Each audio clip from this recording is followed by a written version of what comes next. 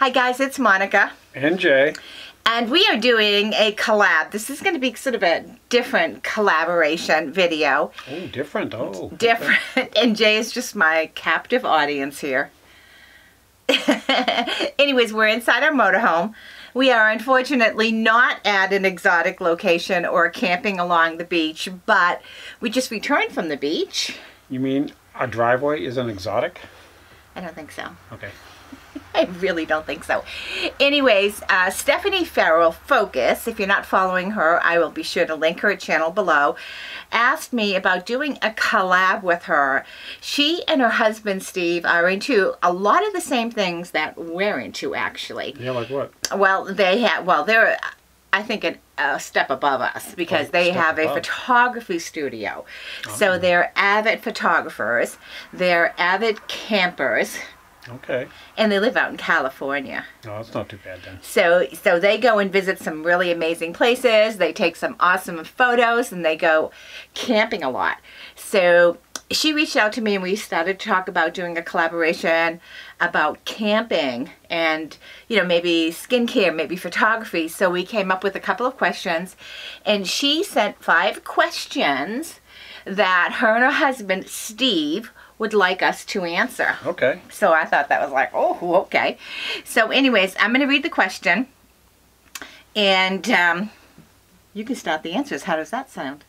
Sound fair? I haven't seen them, so go ahead. The first question is, why did you start camping? And why do you like it? Now, is this question asking us why did we start camping when we were married or when we were little or what? Oh.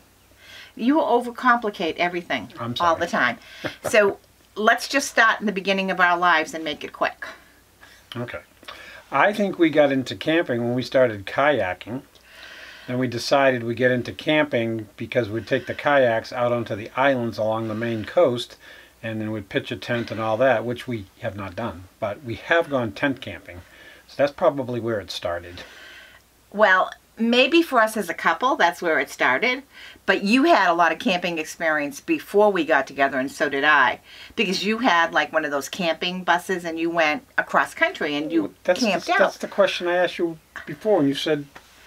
Well, I thought... Well, anyways. Yeah.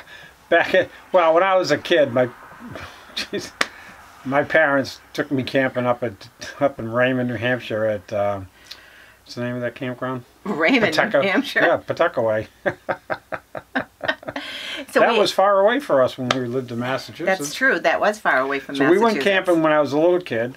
And even I can remember camping, geez, we'd go down to Cape Cod, Massachusetts when I was probably 10, 11, 12 years old now that I think about it. And I also remember my dad had an old bread truck. And he turned that bread truck into a camper and we'd camp on the beach down the Cape, which you can't do anymore. We'd drive out on the sand, have bonfires and all that. Those were the sweet days when camping was very, very innocent and a lot of fun. Yeah. So I never camped as a little kid. My parents, you know, we didn't do any camping. But I did camp in my former life when my children were little. When, with my ex-husband, we did a lot of camping.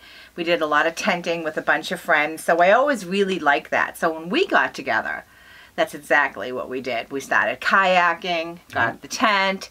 We bought a tent that was going to be like a wilderness type tent so we could kayak to these islands and paddle out there and camp out there. We did a lot of paddling, but we never did any wilderness camping. Not like that anyways. Maybe we'll still have to do it. Maybe. And not at our age. Why do you like it? I love the outdoors. I just would rather be outside than inside. I love the smell of the fire. You know, I love being with you. Oh. Why do I like it?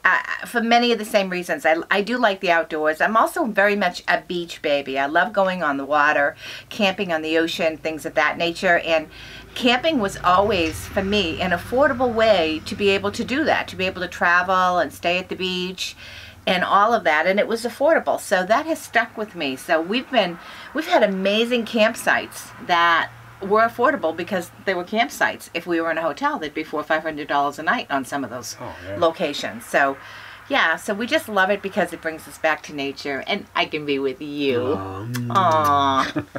Anyways, this is the question I was really looking forward to. Question number 2, any camping disasters? Yeah, I've had my share. And do you want to talk about the one that might come to mind? And I'll correct you if you talk about the wrong one. Well, the biggest disaster was we were headed out to Association Island in New York, and it was 4th of July weekend, and everybody had already headed out, and we were working, and we had to leave at the last minute. I remember getting new tires for this motorhome. That's why we had to leave at the last minute, because he had to put new tires on it. Yeah, I had to get the new tires, had the appointment, and then I also took it up to get the oil changed, but anyway, and I came back, and the motorhome was running rough. To make a long story short, what had happened when they changed the tires on it, one of the servicemen had gone underneath in the front and knocked off a valve that fluctuated the airbags in our motorhome. And I didn't realize it until we were on our way out there, and poor Monika, her boobs were hitting her in the face. Oh, you're going to get me demonetized. Ooh. So to make his short story long, we were going to meet up after he got the motorhome and all that stuff. He calls me on the phone and he says, boy, it's riding a little rough, but it's because the tires are new. And I'm like going, oh, okay. So I continue on to my destination to where I'm going to meet him. He had filled up and all that, and so we had hooked up the car, and I walked to the doorway, and I thought, geez, the motorhome was looking a little low, but I didn't think anything of it. We get inside, we start our trip to New York, where we're going to meet all our friends on this beautiful campground. And we're like not even 5 minutes pulled out of where we were, and we were bumping so hard that I had to really literally hold my chest. And you ladies that are, you know, endowed like I am will understand, because the bouncing was really uncomfortable, and I'm going, this is not rough tires. This was something, but no, he was so, oh no, it'll be fine, it'll even out, it'll even out. And we continued on until we had to stop. Yeah, we turned around, came back, and then I took it into the shop, and we did make it on that camp trip, though. Yeah, a couple $100 later, and I think we lost, because of the holiday, we lost a day. But we did. We lost a day and a half, spent a lot of money, and it was the people that had put the tires on. Somehow when they jacked it up, they flipped the air thingy. So that was one of our disasters. We've had a few. We've had, you know. I don't know, I would call them disasters. I would call them more as mishaps.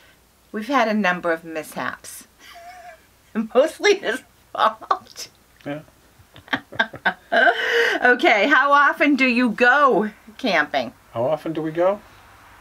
We try to go at least a couple of times a month at least. I know we have our regular 4th of July camping trips, and then our yearly vacation we go 10 days up in Bar Harbor. A lot of times we'll go out to the beach, try to do long weekends. We may go out like on a Thursday night, go to work Friday, and then have the weekend, and then come home Monday. And I agree. We try to go as often as we can in season, and we'll camp right up until the end of October if the weather's nice, you know, and later, just depending. Not enough days in the year. Yeah, and because we both work full time, so we're weekend warriors. Other than our vacations, we do a lot of dry camping at the beach. Yep. So we really like it. What are your future camping plans without mentioning any dates? That one's easy. Go ahead. So the next camping plan that we have, we're going to try to go somewhere without mentioning a date, an upcoming holiday. Well, I don't care, Memorial Day. We're going to try to go someplace Memorial Day weekend. We're not too sure where it's going to be local. It'll probably be dry camping at the beach or whatever, something like that. And then beyond that, we've got a couple of other beach things, but our big trip will be sometime in August, let's put it that way, where we do 10 days up in Bar Harbor, Maine. Same campsite every year. We go to the same campsite. We reserve it the year before. We absolutely love it. So we camp as often as we can, and every year we go to Bar Harbor. That's just one of the places. I think we're creatures of habit. Yeah, when you like a spot, you like to go back to it, and if you can get it year after year, you just plan for it. It's the best way to do it. So, true. So the last question is, how do you keep up with your skincare routine whilst on the road, or do you just say the heck with it? My skin, I don't know. I just those masks I get they just make my beard so nice and soft. He's full of baloney. So seriously, to answer this question, skincare is always a balance when you're camping and you're spending a whole lot of time outdoors. I think the biggest thing for me is to make sure that I have plenty of sunblock. Our first shakeout trip that we just had, I realized, and we went to the beach, I realized I didn't bring my sunblock for my face, so that totally freaked me out. I had to go buy some, which was a real hardship, of course. I went into Ulta. She asked me to pack it, and I forgot. He did forget. So it was my fault. I should have brought it out here, but I do keep up with my skincare. It's probably a little bit more, you know, how do you say that word? Minimized? Minimized, thank you. So I don't probably do it as, you know, intense. In other words, I still do my serums, I still do my deep cleansing. I don't wear as much makeup, I don't wear as much eye makeup. I still want to look pretty. Oh, you always look pretty. Oh, thank you. You know, so even though I'm camping, I don't want to look like a total grub. There have been times, though. There have been times that we've camped that were like total grubs. No, I think the worst time we were total grubs when we did 10 days bear boating the Caribbean. Remember in that boat? That was an awesome vacation. But yeah, so skincare is really important to keep it up. And I think the joy of having a motorhome like we're in our motorhome right now makes it easy for me to pack all the essentials that I really need. It's going to be different when we go tent camping, which we're planning on doing a little bit of in Canada. So that's probably our next tent trip, right? Canada?